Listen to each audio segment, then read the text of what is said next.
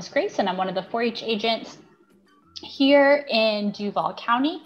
Miss Kelsey Haupt will be introducing herself in just a little while as we talk some about county events tonight. But first, we do have a guest presenter who is joining us to talk about photography, and that is Miss Katie Ross. And she is a member of the Rabbiteers Club and has done quite a bit with photography in the past and has a lot of experience in that area.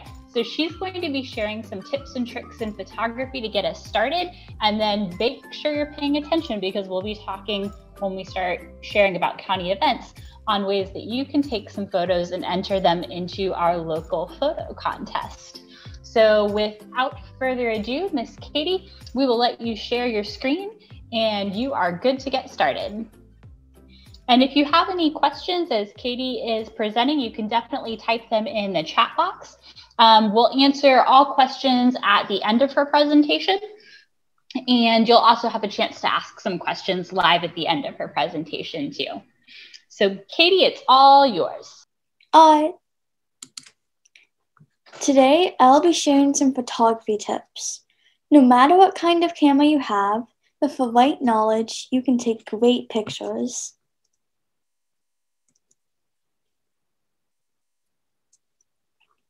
I often use a DSLR camera on a tripod because it is too heavy for me to hold. The tripod keeps the camera steady. I also use aperture priority mode, which means I choose the depth of field I want and the camera does the rest. Professionals use these methods and so can you.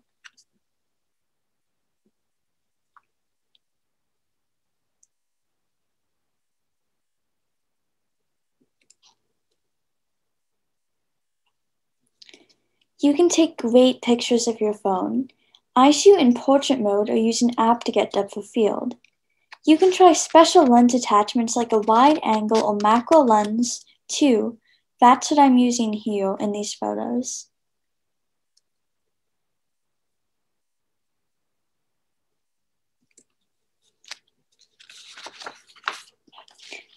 You may be wondering what depth of field is. It's basically how much of your image is in focus. A narrow depth of field means only a specific part of the image is in focus, and the rest is blurry on purpose. Large depth of field means a substantial part of the image is in focus.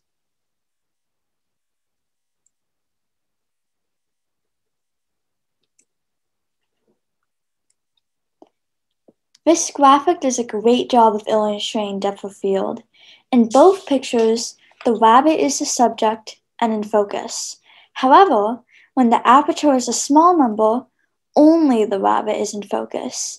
With the large aperture, everything is in focus and the rabbit easily gets lost in the scene.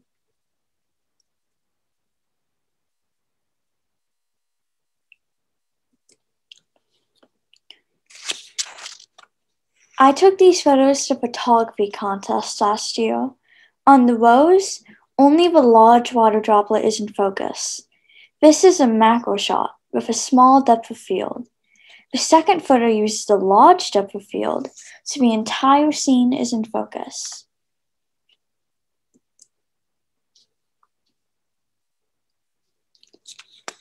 The rule of thirds is a technique in photography. It separates an image using horizontal and vertical lines. There are 4 intersecting points where science has shown the human eye is most drawn to. You don't need to have something on all 4 points of every photo you take. Sometimes you might only use 1 or 2.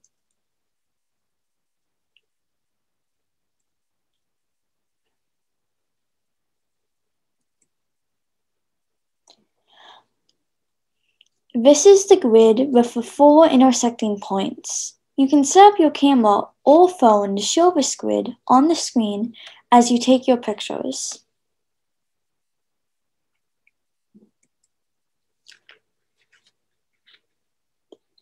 I had the camera on a tripod and used the grid on the screen to set up my objects for a still life for last year's contest. The macarons are on the bottom horizontal line and the Eiffel Tower is on the right vertical line.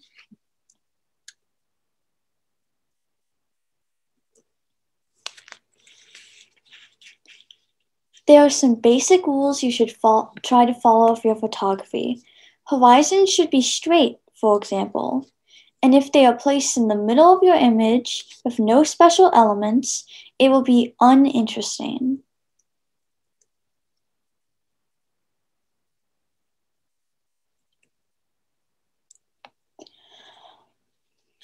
You want to have the horizon line on the bottom or top third of your image using the rule of thirds grid. Compose your image based on where the most interesting elements are.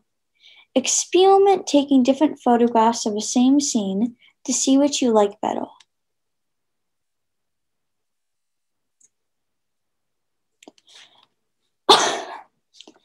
There are rules for people pictures, too. You don't want to behead your subject with the horizon, for example, or have objects popping out of their heads.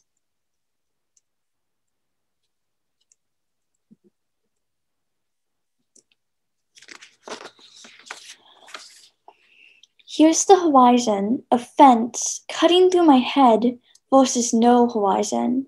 A clean background can make a big difference.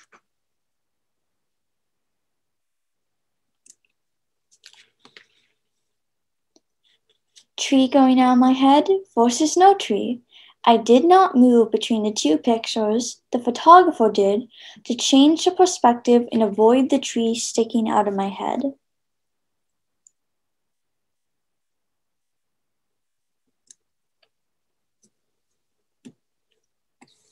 Catch lights give eyes life and capture emotion. Natural or artificial lights can create them.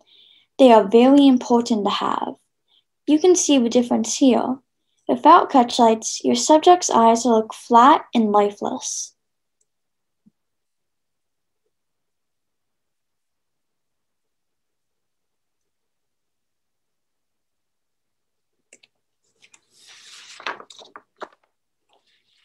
Catch lights are as important for pets as they are for people. These are two more photos I took for last year's contest.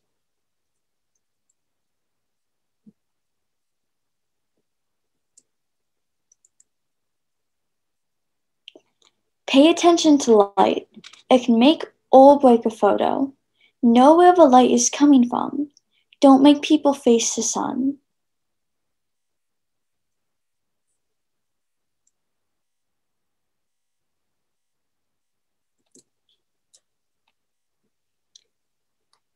In the first picture, I am looking into the sun and am miserable. My neck and shoulders are tense. My teeth are clenched. I am squinting and my eyes are very small. In the second picture, I am in the shade, with a tree blocking the sun from my eyes. I have a relaxed smile and posture, and my eyes are more open. This time, I moved as well as the photographer. The result is a much better image.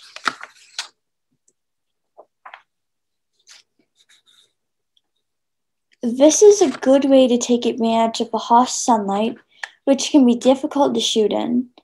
Shadows can hurt or help your photos. You need to be as aware of them as you are light.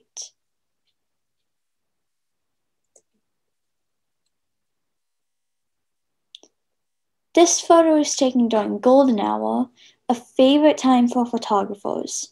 It occurs twice per day, in the hour after sunrise and the hour before sunset. Notice how soft, even, and literally golden the light is. It's beautiful.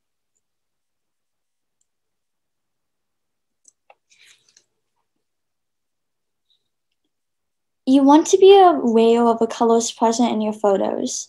Some colors go well together, others clash. If you want to show texture, you need to get in close. And sometimes black and white is the way to go.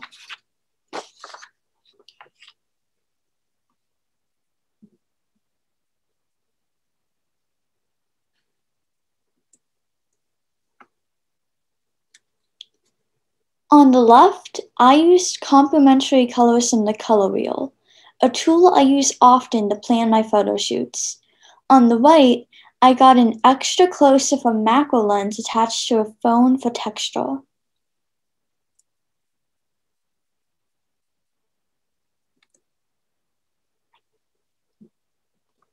On the left, there are too many colors competing for your attention. The eye does not know where to look. On the right, the focus is on the subject. All the distractions have been removed. This is an example of black and white working better than color. Thank you for listening to my presentation. Have fun out there taking pictures, and best of luck to all of those entering the photography contest. Thanks, Katie. Does anybody have any questions for Katie about photography? Should we give her a round of applause for presenting? Katie, I have a question for you, if you don't mind.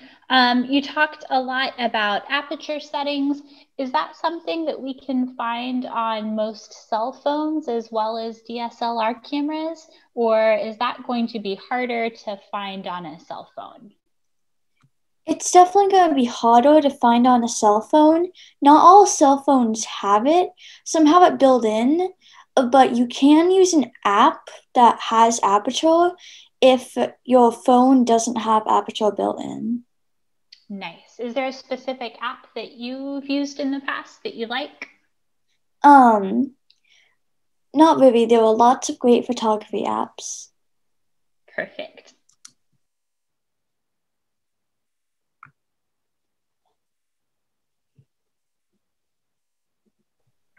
Anybody else have any questions before we move on? Okay, well, thanks, Katie. Thanks so much for presenting and sharing all about photography. Hopefully everybody learns something and that they use it when they participate in the photography contest for county events. I'm going to go ahead and share my screen.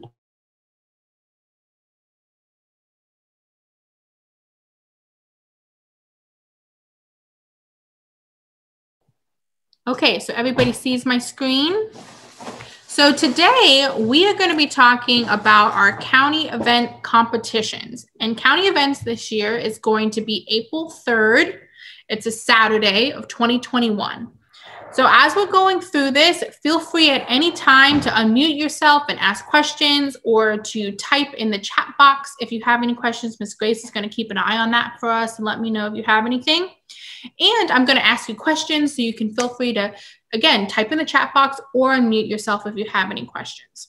So hopefully you're going to learn all about county events and maybe have a little bit of an idea of what you want to do and what you would like to compete in this year in our county events program. So what are the Duval County 4-H event contests? Okay, so county events, that name, you might be like, well, what does it mean, county events? Well, just think of it as a series of competitions that you can be a part of. And there's 5 different things that you can get involved with. You can compete in a public speaking presentation. You can do a demonstration or illustrated talk. You can do Share the Fun, which is like a talent show. You can compete in the photography contest, or you can compete in the graphic design contest. And we're going to share just a little bit about each one of these tonight for you guys. So a few updates before we get into each contest. This is what we usually do, but just as reminders, for demonstrations, illustrated talks, 4-H members who are awarded a blue ribbon at county events, they get to advance onto the District 6 contest. For public speaking, the top 2 scoring 4-H members from each age division, they get to advance to the district contest. So that's a little different for each of those contests. Remember, if you're a demonstration, if you win a blue ribbon, even if every single person who competes wins a blue ribbon, everybody gets to move on. So you just have to win a blue ribbon to move on. If you win a red ribbon for demonstrations and you're willing to come in and do some practice sessions with either Ms. Grace or myself, you can then move on to district events as well. For public speaking, top 2 scoring members of each age division gets to move on. For Share the Fun, again, top 2 scoring acts from each age division get to advance to the district contest. And then for photography, the best in show from each age category will advance directly to the state contest. So for photography, there's not a district. It goes from our local level which is us at Duval County, straight on to the state level. And 3 photos from each county get to move on, 1 from each age category. And it can be from any of the categories, like the picture category. So it could be a black and white, or it could be people, doesn't matter which category like that it's from. It's just the top 1 photo from each age. Graphic design, any entries that are awarded the blue ribbon, again, advance directly to the state contest. Any questions on that? Let's see if I can. No questions right now, Kelsey. Great, thank you. Okay, so remember too, so your photos and your graphics are due at the time of registration. So registration will open March 1st, which is next Monday, and it'll stay open until March 22nd through your 4-H online profile. When you register, you have to upload your graphic designs and your photos. So they get judged before county events, and then we reveal those scores and the winners at our county events competition. So you have to upload all of your photos and your graphic designs to your registration when you go. So make sure when you go to sign up that you have those ready to go, and you have your model releases for your photography ready to go as well. We're going to have a live contest on April 3rd. And that is when public speaking happens, demonstrations, illustrated talks, and share the fun contest will run. We're going to be this year, to help with social distancing, have staggered start times. And as soon as we get our full registration numbers, it will be announced when you would come to the office. So right now the plan is like those of you who are participating in public speaking will come at a certain time. We'll do public speaking, judge those, and then they'll be released, and a new start time for all the demonstrations. And we'll judge those, announce the scores, and then you'll be released, and then Share the Fun will come in. And then we'll do a live event for sharing all about photos and graphic design, so everybody can hear their scores for that. If we get a lot of people who want to come live, we might even split it up even further. Will there be like session 1 of public speaking, session 2 of public speaking? It all depends on how many people are going to sign up, but you'll get all of that information before the day of the event. Okay. This year for district events, so a lot of times we go to district events, so we have it in person.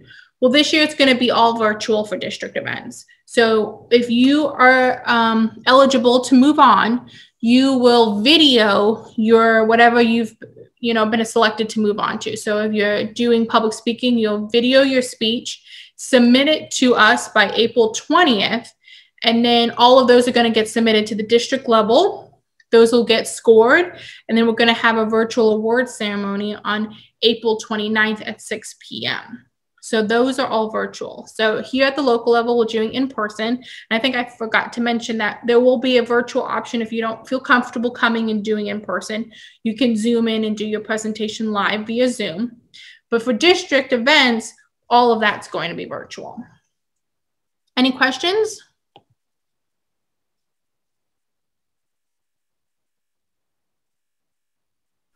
We had some questions about photography, but we should be answering those when we get to the photo contest section. Okay, perfect. Anything else?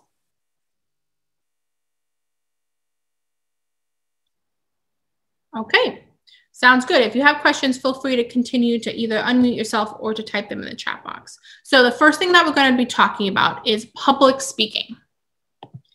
So what is public speaking all about? Well, when you do a speech, does not have any visual aids. So that's one of the biggest difference between a public speaking contest and that demonstration illustrated talk contest. So for public speaking, saying a speech, you have no visual aids assisting you. You also do not wear any kind of costume when you give a speech. So you just wear 4-H professional gear. For if you're a junior and intermediate, you'll speak 3 to 7 minutes. And if you're a senior, you'll speak for 5 to 7 minutes. Judges do not ask questions for those who are competing in the public speaking contest. The topic, it can be on anything you want it to be. It could be on your 4-H project if that's what you want it to be about, or it could just be about an interest or a passion that you have. It could be about your dog. It could be about anything that you want it to be on, as long as you follow the guidelines that are required for public speaking. You speak for 3 to 7 minutes if you're a junior and intermediate, and you speak for 5 to 7 minutes if you're a senior. This is the public speaking score sheet. So whenever you do any kind of competition, or even when you're in school and you're taking a test, it's always a good idea to look at the score sheet before you get started to see what you're going to be scored on. So as you can see here, it's broken into 2 sections. One is all about the speech. Is how did you pick a topic that's appropriate for your age? How can you relate it back to 4-H in some way? Because it is important to say that. Do you have a good understanding of the topic? Do you have an opening and main points? Is there transition phrases along the way? Do you summarize? Do you have a conclusion? And do you have good grammar and, again, understand that topic? And then the next part is all about you and how you presented. How are you projecting to the audience? Do you have good voice control? Are you making eye contact? Are you standing up straight? Are you well dressed neatly and well groomed? And have some kind of 4-H clover on, which is optional, but it's nice to have. And then they'll score all of that up. And that will be... Ms. Kelsey, Hugh is asking, for public speaking, does it need to be scripted? That's a good question, Hugh. So it's definitely a good idea to have an outline of what you're going to be talking about. That way, you know that you have a good attention getter. You know you have good main points that are organized. You've included some transition phrases, and you have a conclusion as well. But if you're a speaker who all you want is an outline and you can speak from there, that's fine. Now, for me, I like to type out my whole speech, and then I like to get the flow of it from there. I'm not going to read my speech, okay? We're not going to have a piece of paper and just read it. And I'm not going to have it fully memorized either. It's going to be a nice balance in between of being very well prepared and also just being able to talk naturally. Does that help answer the question, Hugh? He said that helped. Okay, perfect. Any other questions about public speaking? Okay. So this is what we talked about just a little bit with that score sheet, but this is what a basic outline for public speaking would look like.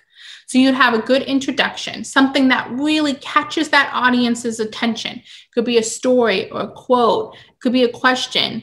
Somehow that you're going to get that audience to say, hey, I want to listen to what this person's about to say. And then you're going to introduce yourself. And this is where you're going to say a little bit about yourself as well as your involvement in 4-H. So that's a good place to say, you know, I'm a part of this club. I've been in 4-H for this long. And let's say you're talking about your dog and you say, I'm completing the dog project and today I'm going to share with you all about my dog, something like that. So you're going to tie it back to your 4-H project. Then you're going to have the body. This is the main part of your speech. You can have a couple of different ways you go. One is you could just be very informative to your audience. You're just talking about the different objects, events, or concepts of a speech. You also could persuade the audience. You could be challenging them to think a different way. You could motivate them to take action. However you're going to write your speech, you're going to have clear points, and you're going to transition those points with clear transition statements, saying things like, and then next, and now. My third point is, so that the audience can stay along with you as you're giving your speech. Then you're going to wrap it all up, remind the audience what you talked about, and again, leave them in a way that's going to be memorable. It's nice to sometimes relate it back to that introduction. That's your basic outline for a speech. And now you're going to get an example of what that looks like. Any questions before we go to the example?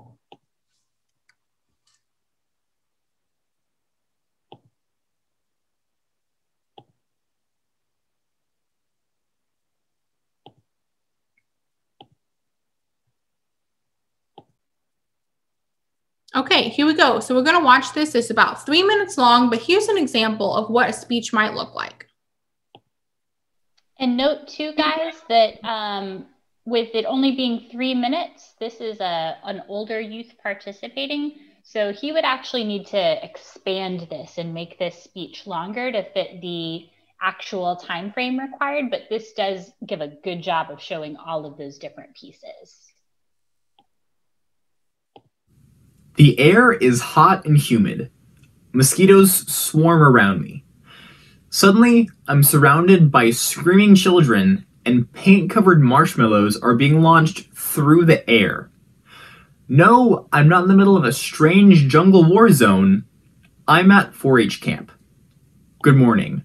My name is Taylor Dykes, and I'm a member of the Town and Country 4-H Club in Alachua County.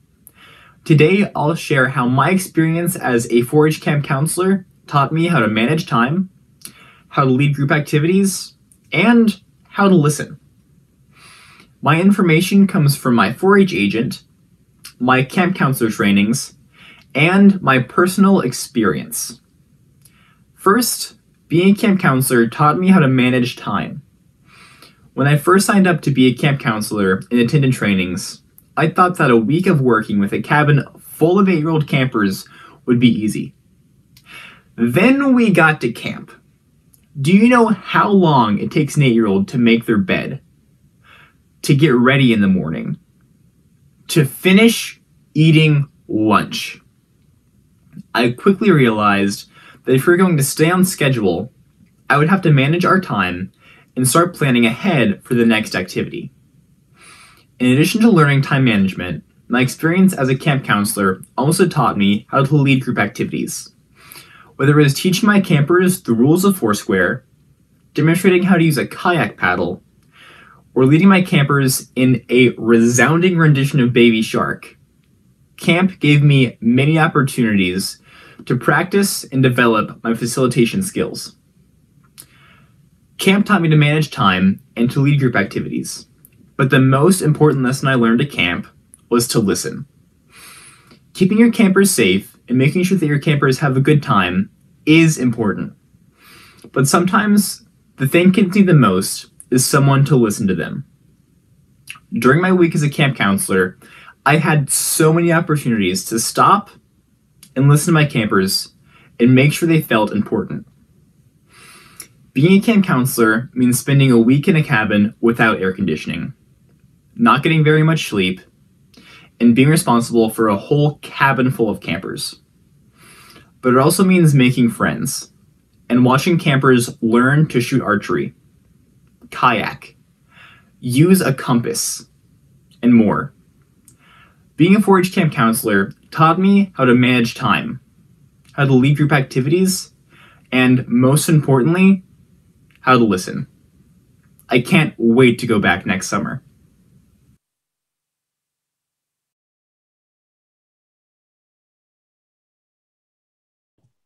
Okay, guys, what did you think about that? Can anybody name some of the things that he did really well in his speech? You can either unmute yourself or you can type in the chat box. What were some things that he did really well in that speech? Oh.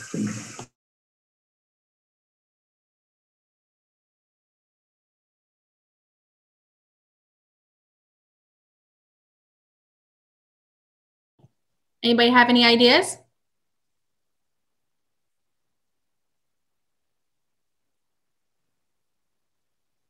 So all the things we talked about, what did he do well? He did a good job of keeping your attention. That's true. He was very confident. He spoke well, right? We could hear him. He projected well. It sounded clear and they understood everything they said. Very good. He had a good conclusion. He wrapped it all up for us, right? He restated his main points and he tied it up at the end. Good job, everybody. Do you guys think that you could do something like that? Is that helpful to know what a speech might look like?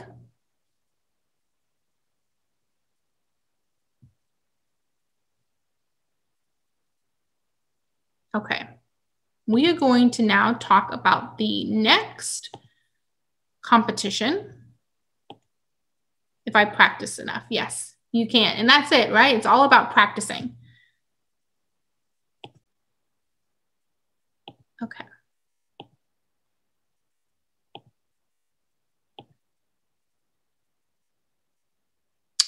All right, so now we're going to briefly talk about demonstrations and illustrated talks.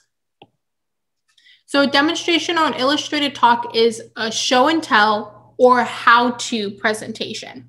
So if you want to show us how you tie your shoe or how you braid hair, now we're going into demonstration and illustrated talks and moving away from just the public speaking. Visual aids are used. So a visual aid could be a PowerPoint presentation, or it could actually have props in front of you. Let's say you're going to show us how to bake cookies. Well, you could bring the items you need to show how to make cookies with you. Those would be your props for your demonstration. And then we can lump in PowerPoints into this as well. So you could also have no props, but just a PowerPoint, and that's that illustrated talk side of it. That's all in the same category. Here, you can also present as an individual. So there's just one person, that's you, giving a demonstration or illustrated talk, or you could have a team of two. So you and one other person could be giving a demonstration. If you're going to have a team, though, you have to be in the same age division to be a team together. And again, there can only be two of you, so you can't have 3 people, 2 people for a team. And for juniors and intermediates, it's 3 to 12 minutes. And for seniors, it's 5 to 12 minutes. And for this, judges are allowed to ask questions. So in public speaking, judges don't ask questions. The audience doesn't ask questions. You just end your speech. But in a demonstration, your judges can ask you questions at the end of it. The audience members are not allowed to ask questions. Any questions on this? Okay, so this is what a score sheet would look like. And again, remember, we always want to review our score sheets before we do any kind of competition to see what we're going to be graded on. And this is broken into a couple of different categories. Your first is just about your appearance. So are you wearing a neat outfit? Are you well groomed? Do you have good posture? Are you appropriately dressed for what you're doing? And this is where in public speaking, you're not going to really wear a costume. If you wanted to have some, especially if you're in a team, a coordinated outfit, or let's say if you're baking something, you wear an apron, that could be considered a costume. That's allowed in demonstrations. And your voice, you're speaking clearly, you're enunciating things correctly, you're enthusiastic about what you're talking about. And it's scripted, but it's not memorized. And then your organization of your presentation. It has an introduction, it's arranged well, and you use your equipment well. So if I'm giving a presentation on how to bake cookies, I need to be able to talk while I'm demonstrating and using my props all at the same time. So I shouldn't be mixing the dough and not saying anything, and the audience is just in silence watching me mix the dough. I need to be talking about what I'm doing while I'm mixing and using my props effectively. You also want to make sure that your audience can see what you're doing. So again, if I'm making those cookies, you don't want your table to be so cluttered that the judges and the audience can't see what you're doing. So everything's arranged nicely, and I can use my props effectively and talk while I'm using those props. And that's all in that visual aid kind of component of it. It's very logical. So a demonstration should have a 1, 2, 3 step to it, right? We're not going to talk about baking our cookies before we've even made our dough. So we're talking in a logical sequence. And again, we're able to summarize just like our speech. We wrap up those main ideas, we talk about what we've done, and we conclude nicely. There's an extra added 5 points if you're a team and you grade it on how you work together. Do you bounce back and forth nicely? You can banter back and forth, or is there a good flow? Both of you, are you both participating equally? It shouldn't be one person doing all the talking and one person doing all the demonstrations. You both need to have equal parts. And then what about the subject matter? Have you picked an area that you can relate back to your 4-H experience? Is there one theme of your presentation and your demonstration? So if we're baking cookies, we're not also talking how to plant a succulent. We're just talking about baking cookies. Is your information correct? Is it challenging enough for your age category? And how well do you know your subject area? And can you answer the questions when the judges have them? And then Miss Grace said, well, what if I don't know the answer to my question? That's okay. You can say to that judge, you know, I'm not sure of the answer right now, but I'll happy to look it up and get back to you. Something like that. You don't ever want to just say, oh, I don't know. You want to say a little bit more than that.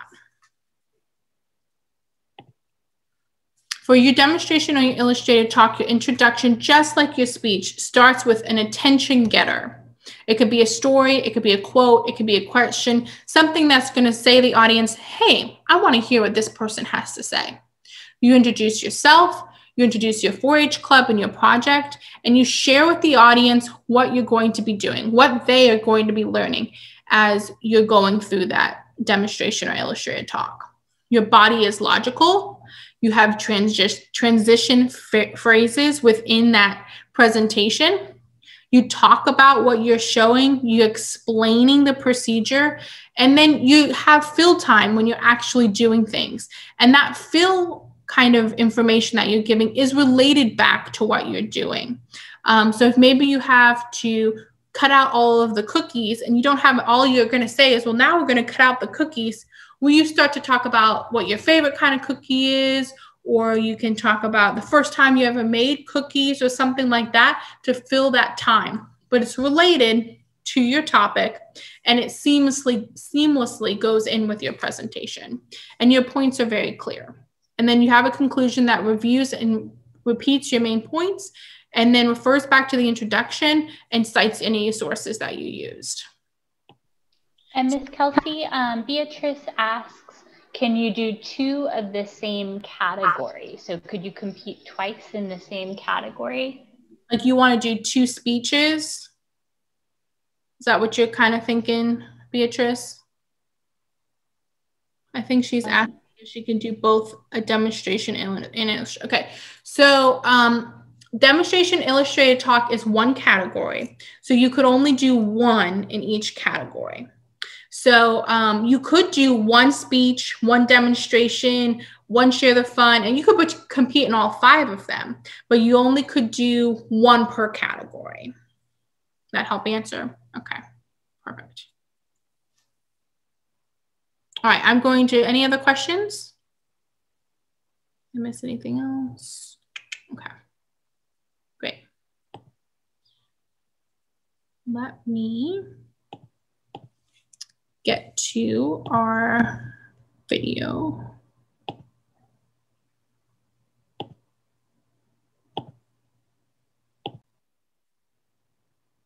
Okay, and now we're going to watch a sample demonstration. And again, note that this is not the time that you need, but it gives you all of the important elements of a demonstration.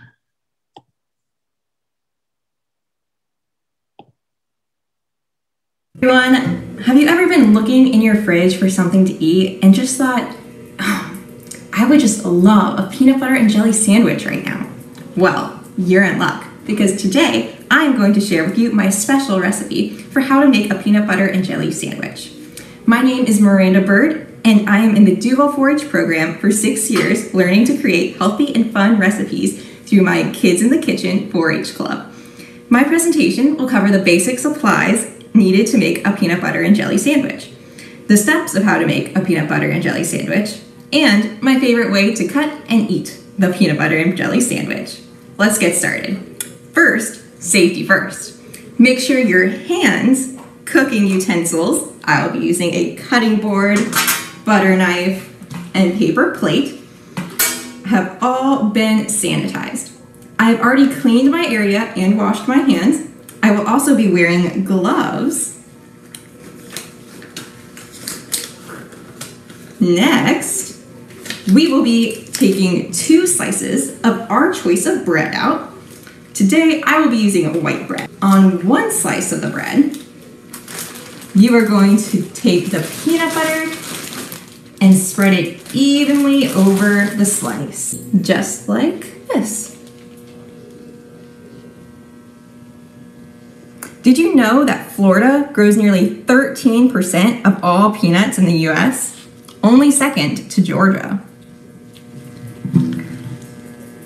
Now, once I've got it all nice and spread evenly, Going on to move on to the second slice of bread. And on this slice, I am going to be adding the jelly. So I'm going to wipe off my knife between ingredients and open up the jelly. My favorite is grape jelly. I don't think anything goes better with peanut butter than grape. I'm just going to spread it evenly. And while I'm spreading this, let me tell you another fun fact about peanuts. Peanut butter was first introduced at the St. Louis World Fair in 1904, created by Dr. John Harvey Kellogg. Yep, the famous cereal guy. All right, now that I've got the jelly on nice and spread evenly, I'm going to place the two halves together. And now I'm going to cut it down the middle, not diagonally. I mean, who cuts their sandwich diagonally?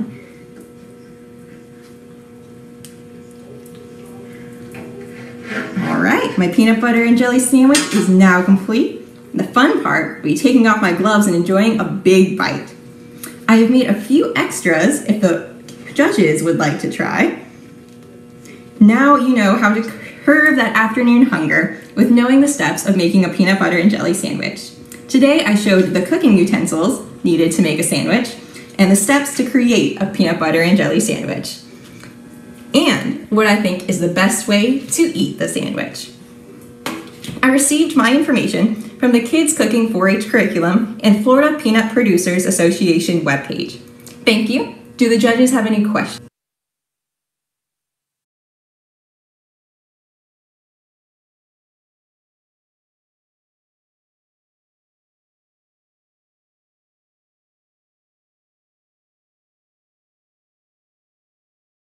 Okay, what did you guys think of that? What are some good things that she did during her demonstration?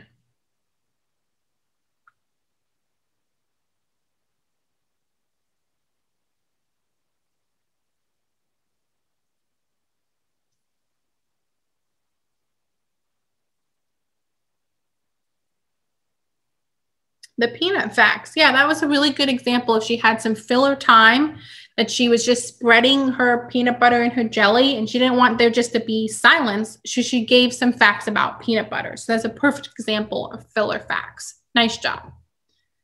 All right, let's get back to our presentation. And I'm going to turn it over to Ms. Grace. Okay, guys, we're just going to run through the next contests a little bit quickly, but some things to keep in mind as you're working either on demonstrations or some of these apply to speeches as well, is always relating the topic back to your 4-H project or experience. So talk about what is it that made you want to learn about peanut butter and jelly sandwiches? Well, Miranda said that she used a 4-H cooking curriculum, and so that related it back. Maybe you went to 4-H camp one year and you did archery and that made you want to learn more about archery. So now you're going to give an illustrated talk on archery, but something that relates it back to your 4-H experience. And then all of the things that Kelsey talked about are on here. One thing to keep in mind is that if something does go wrong during your presentation, something falls off the table or you lose your spot in your speech, don't worry about it. Just take a deep breath and get back on track. The judges aren't going to fault you if something falls off the table, as long as you keep your presentation going. And if the judge does ask you a question, repeat that question back so the audience can hear it clearly. This is also a nice trick because it gives you a little bit more time to formulate your answer if you're trying to think of what you want to say. So the question was asked, what brand of peanut butter is the best brand of peanut butter to use with a peanut butter and jelly sandwich? And then that gives you some time to decide, well, I really like Jif, or I really like whatever. We'll go ahead and jump to the next slide here. So one of my favorite contests that we offer in 4-H is the Share the Fun Talent Showcase. And there are different categories, but they all compete against each other. So this just kind of gives you an idea of what types of performances you could do. But if you play an instrument, you could do a musical piece or an instrumental piece. If you're a good singer, You could do some singing, or you could dance if you like music, or do some acrobatic routines. If you are very funny or very dramatic, you could do a drama or novelty performance, or just a general act, which includes any of the things above or just something else that you come up with. So share the fun, the score sheet. I always say it's really important to look at this one because there are only 3 main categories. So if you don't hit all 3 of these categories, your performance isn't going to do as well with the judges. So that first category is talent. Think of that as skill. So were you actually able to play the clarinet, or have you never picked up a clarinet before and now you're coming to share the fun? Well, if you've never played the clarinet before, you're probably not going to score quite as high on the talent section as if you've been playing all year and working on it. Now, showmanship is super important, and you'll notice the next 2 sections, showmanship and stage appearance, actually are worth more points than that talent section. So you don't have to be the most skilled performer if you have good showmanship and stage appearance. So showmanship is, are you catching the audience's attention? Does the audience like your presentation, your performance? Do you look confident? Do you feel well rehearsed? And stage appearance is, and Kelsey, would you mind closing? Sorry, that box was popping up and I was having a hard time reading the screen. Stage appearance is a really important one. A lot of times, and I see this a lot with instrumental performances, is someone is super talented, they have great showmanship, but they aren't necessarily dressed for their performance, or they're not wearing a costume, or there are no props on the stage. And because stage appearance is 35% or 35 points, you're going to lose quite a bit there if you don't think about what you're wearing or what the stage looks like in addition to your talent. So if we jump to, you do have a question. Can a visual art demonstration work like a handcraft? So that would probably, Hugh, be better done as a demonstration than as a share the fun act. So if you were demonstrating how to create your craft, that would be closer to the demonstration side, I think. So all share the fun acts are going to be 3 to 5 minutes. And another thing that you start to lose points for is if you're playing a song on the piano or whatever instrument it might be, and your act doesn't quite meet that 3-minute time because the song isn't quite long enough, you might want to think of doing a whole series of songs that are related to the same topic so you can get to that 3 to 5 minute mark. And acts may be presented by individuals or groups. So if you have some friends from your club that want to compete with you, that is awesome. Or a sibling, they do need to be in the same age category as you. And your group act should be limited to 5 members. Now, if you really, really want to perform with someone, but they aren't in the same age category as you, talk to Miss Kelsey and I. We may be able to move someone up for the contest. So we can work on that later on if that comes up. So I don't have any example videos, but Miss Kelsey, if we could go back to the last slide real quick.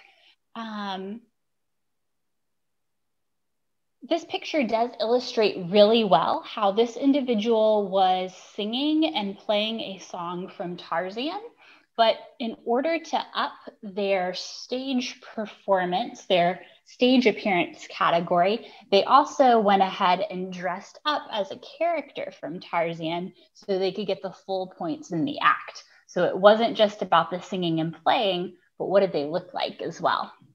So good things to keep in mind. And then we'll go ahead and jump to our next contest. But are there any other questions about Share the Fun? So if you have a talent, and like we said, that talent section of the rubric, that skill section, actually is one worth fewer points than the other sections. So you don't have to be the greatest pianist on earth in order to compete and share the fun. You just have to be a talented performer. So I would definitely encourage anyone to participate and share the fun. I've seen great skits. I've seen funny stand-up comedies where someone told a series of jokes, lots of great musical pieces. There's lots you can do. So the photo contest. So all photos in the photo contest are submitted digitally, and I would encourage each of you to participate in this contest this year because we all have access to something we can take a photo with. And this is a great way to get started. There is a photo release form, and we'll make sure you have access to that when you'll fill that out when you upload your photos at registration. And there's a specific way you need to title your photos, but once again, we'll make sure you have that information when you need it. And you want to make sure that your photos are at least 800 by 1,000 pixels. That means you want your photos to be very sharp.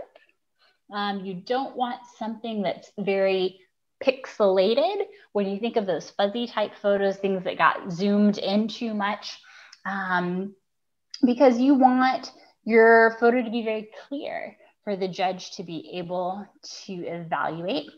And each youth can submit no more than one entry per category at the county level. And those categories, there are 5 of them, so you could submit up to 5 photos. Those categories are people, flora and fauna, so think plants and animals, scenic, so if you're taking a picture of a landscape or a cityscape, still life would be, think about that example that Katie showed earlier with the macaroons and the Eiffel Tower. So those still objects that aren't moving around. And black and white is a category as well. And black and white could be any of those other things, but shot in black white. And then the state competition. So there's no district level competition for the photo contest. It goes from county directly to state. But the first place junior, intermediate, and senior entry from each county, so 3 photos total, go from Duval County to the state competition. So we award all photos a blue, red, or white ribbon. And then we'll also recognize the highest scoring photo in each age group. We'll go ahead, yep, perfect, and jump to the next slide. So just a couple of things to keep in mind. You are allowed to make some slight computer alterations to your photos, like cropping or trimming or adjusting lighting or getting rid of red eyes, but you can't do huge changes to your photos for this contest. So you can't change colors or apply different design styles or use computer graphics with your photos. The judges want to see your photo skill itself, not your computer skills for this contest. We'll talk about your computer skills for the next contest. Any questions though about photos? You can be typing those as we take a quick look at our score sheet here.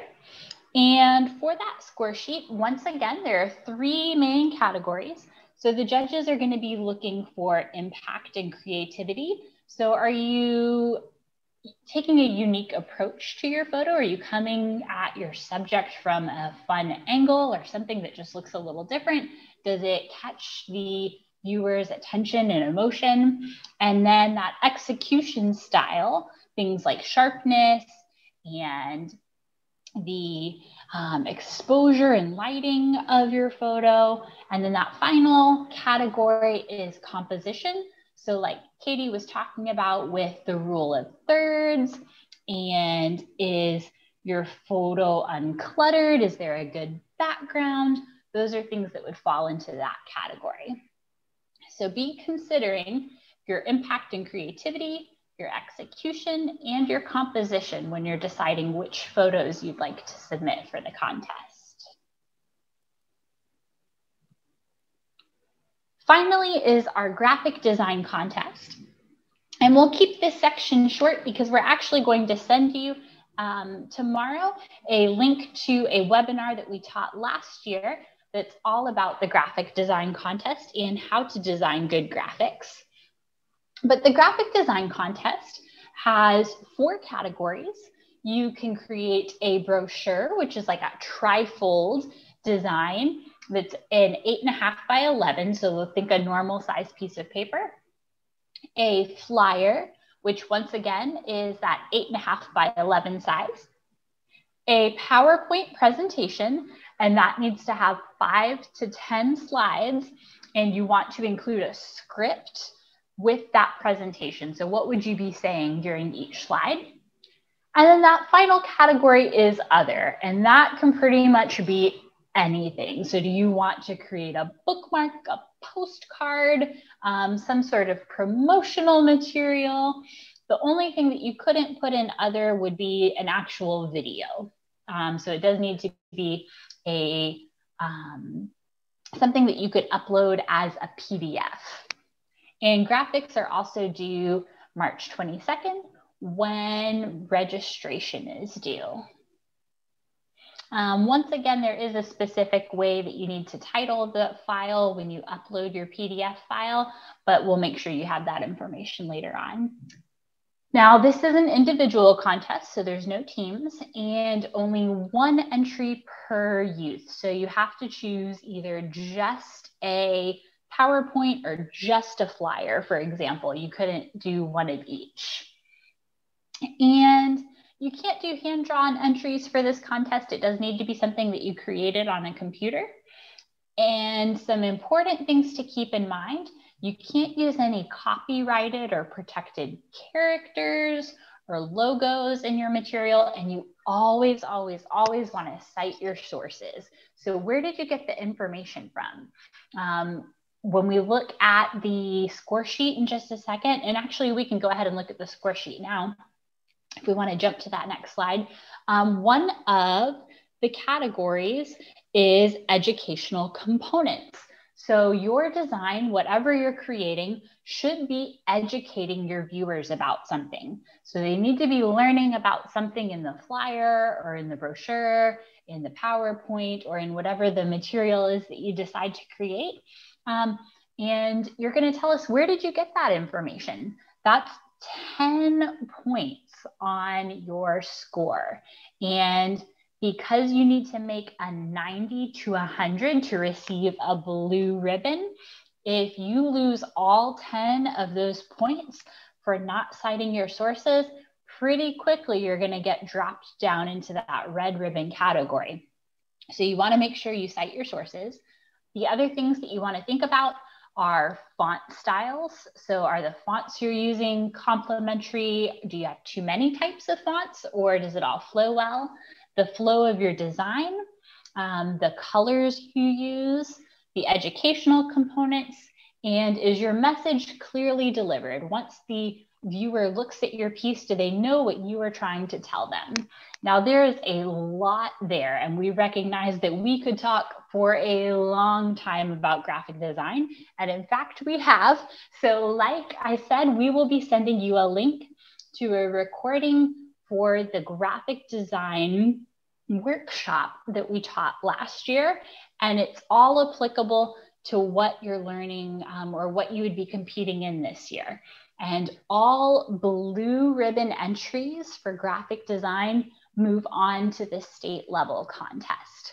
And if you are working on a design and you want to get some feedback, you can always ask Miss Kelsey and I any questions. We're happy to help answer those for you.